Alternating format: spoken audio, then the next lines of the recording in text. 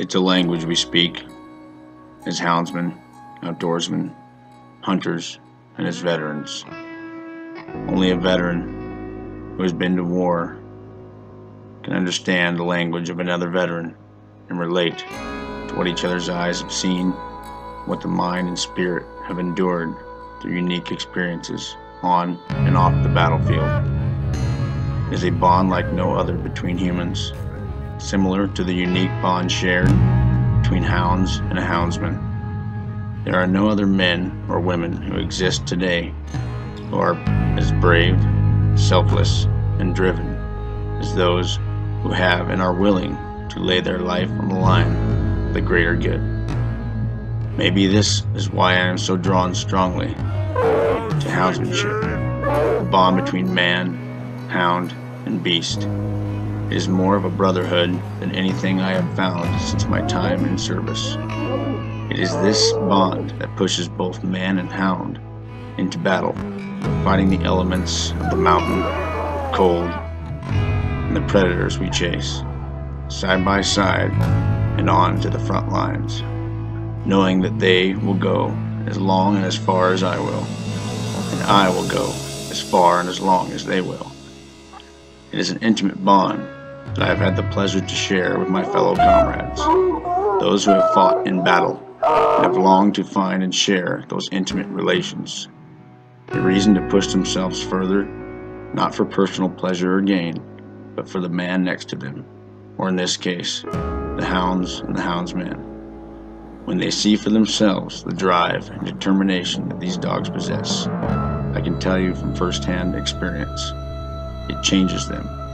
I've seen it change them, and it brings to light a new motivation that reignites a fire to drive on and continue the new mission.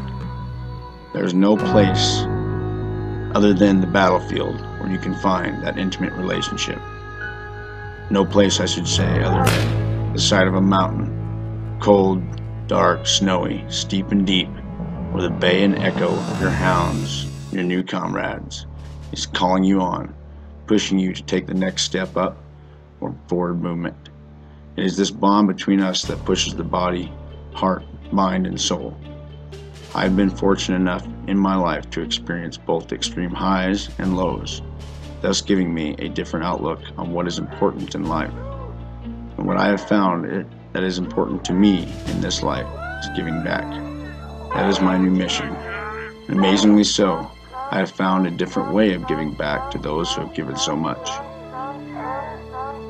One way I have found is through my hounds and through these mountains, sharing an adventure with those pure at heart and full of determination.